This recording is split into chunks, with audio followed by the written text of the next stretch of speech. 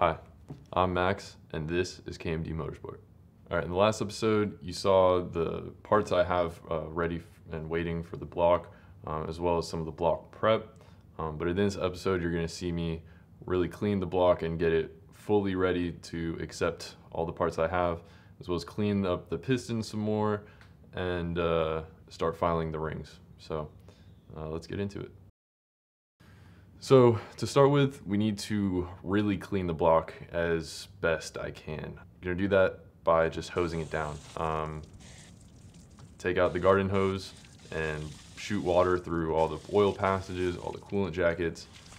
Just really get the block as clean as possible. You don't want any metal shavings left over anywhere on the block.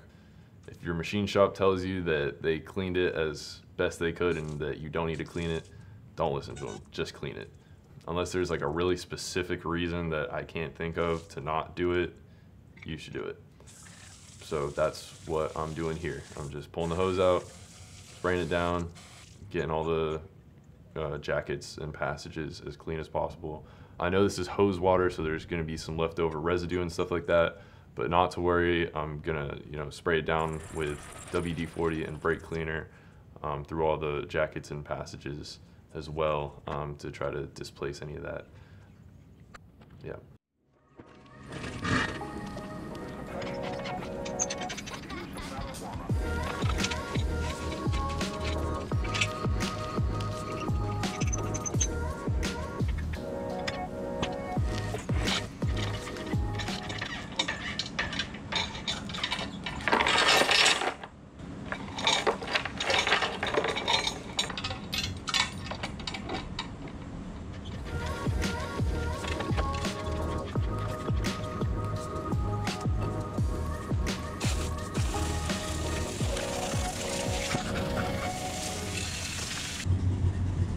How you doing? Huh? Turbo BMW? Oh yeah? Yeah? Okay. Yeah, you'll have to come back around in a couple months, see how it goes. Okay, that's what's up. Alright, have a good one.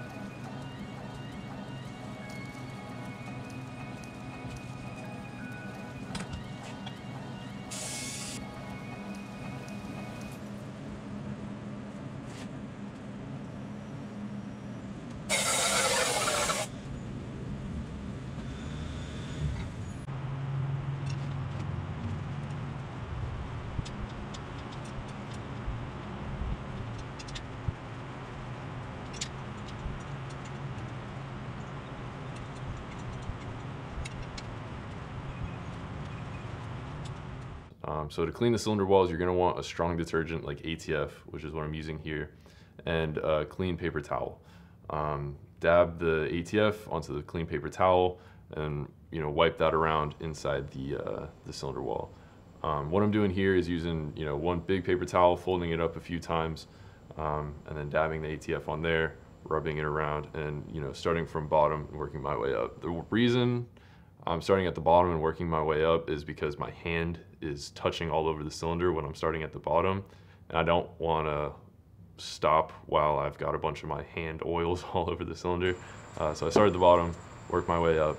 On the first pass, you're gonna see the paper towels just covered in like gray. It's just a gray paper towel.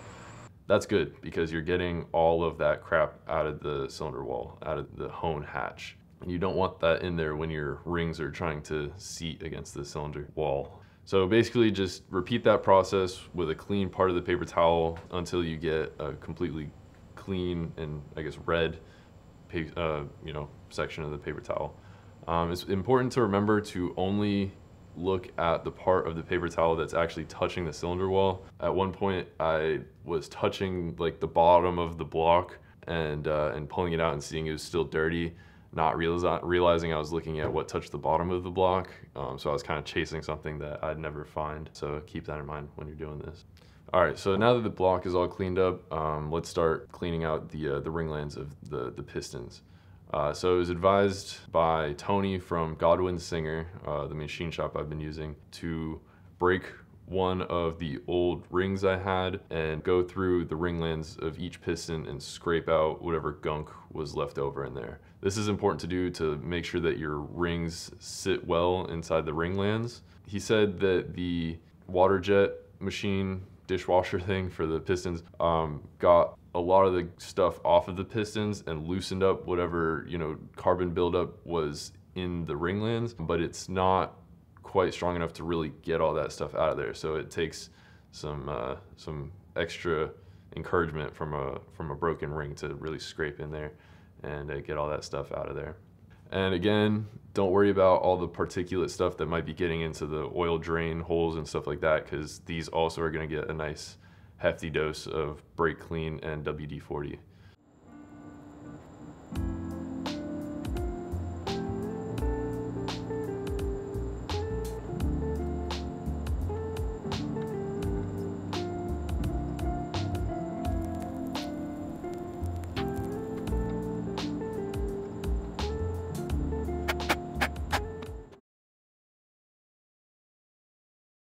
All right, so that was me doing the first round of scraping on the pistons. So now I'm just gonna do one more round of them, try to get them just as clean as possible in the ringlands.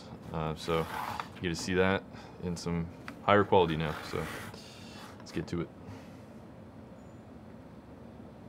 I noticed that the inside of the piston ring had some carbon buildup on it, which is what I had been using to scrape previously. I was using the inside like that. So now for this last pass, I'm going to use the outside since it's nice and clean on the outside.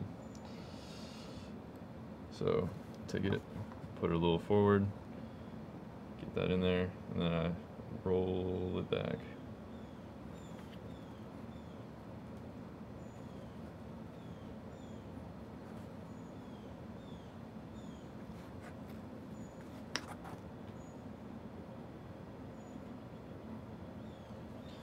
I think this ring is the one I didn't want to use, so let me try this one.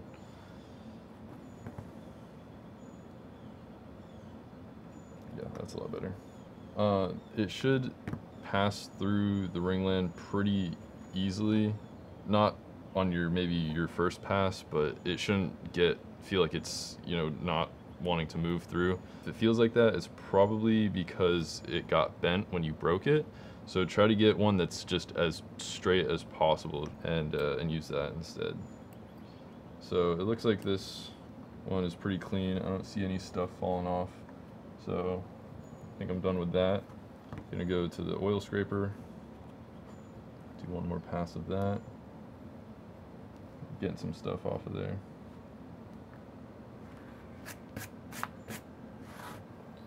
All right, that one looks pretty clean. Gonna go to the next. The oil ringland, scrape down in there, turn it around, go the other way.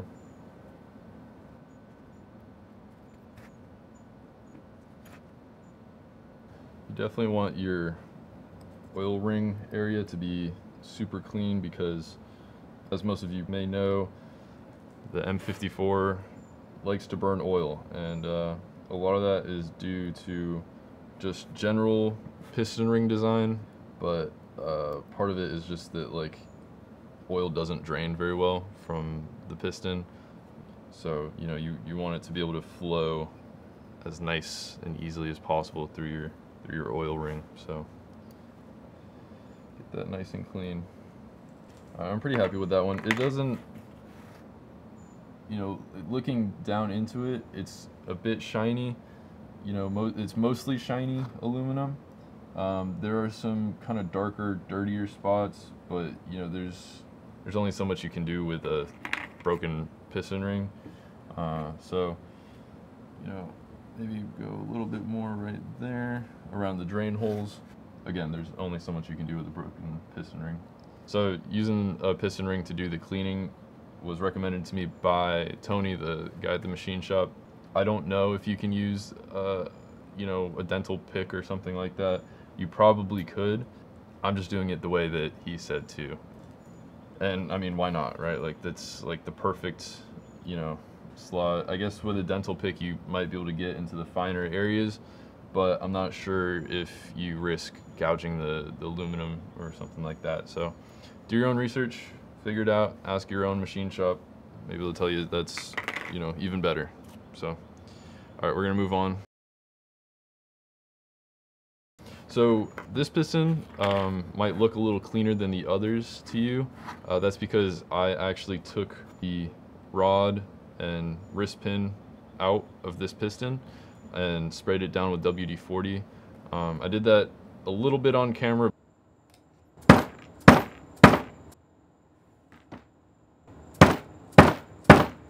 but mostly off camera because it was seized, right? All of these other ones rotate pretty freely. This one was not rotating. It was like really hard to rotate, and that got me a little worried. So I just took the retaining clip out, knocked the wrist pin out, and everything looked good. I just sprayed it down with some WD-40, put it back together. So now it rotates nice and smooth. You'll see the full process of all that done to all these pistons. I'm definitely not gonna leave just WD-40 in there. I'm gonna, you know, put engine lube in all the wrist pins and all that stuff before putting it in. I just wanted to make sure that nothing was funky with this piston. So, yeah. Now, word of precaution: don't drop your pistons when you're taking them out of the block. I dropped this one, and it's fine, but you know, I don't think you can see that from here, but no, I don't think you can. I mean, I see a mark, I see it. Yeah, so there's a mark there, and then let's see, is there another one I can show you? There's a little tiny little something there that you might be able to see. Not a huge deal at all. It's just nice to put in, you know, perfect parts. I think that marks the point of being able to file our rings. So I'm gonna go get the block, put it up here, go get the rings, and start getting that all sorted. I have a bad feeling about the rings, so we might not be able to file them today. When I was looking at them the other day, they felt a little thicker than what they should be. And on the box it said M57 diesel. And just based off of my own intuition, I would think diesel rings would be a bit thicker than petrol rings. So let me go grab those, we'll size them up, and if they're good, then I'll get the block out too. So I'll be right back.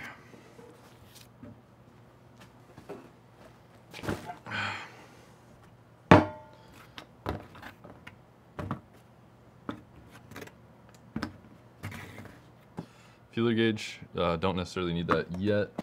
Ring spreader, filer, hopefully we'll need this too.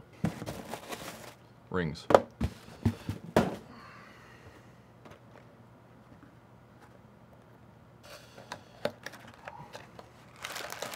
Alright, so oil, scraper, compression. That's hefty. Alright.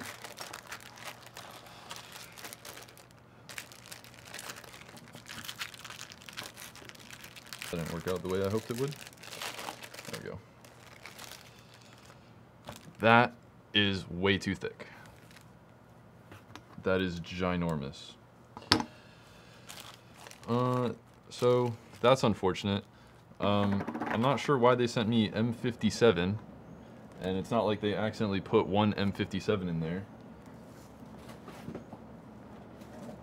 They are all M57, M57, M57, M57, M57. So that is really unfortunate. So we will have to get back to you at a later time.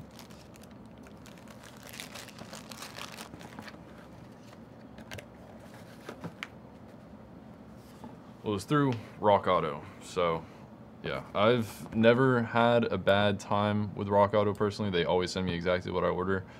So this is a first. Let me actually see what the order says. It does say 2005 BMW 330 Ci 3-liter inline 6. So I think whoever was working the line that day, or working the floor that day, just kind of grabbed the wrong thing 6 times.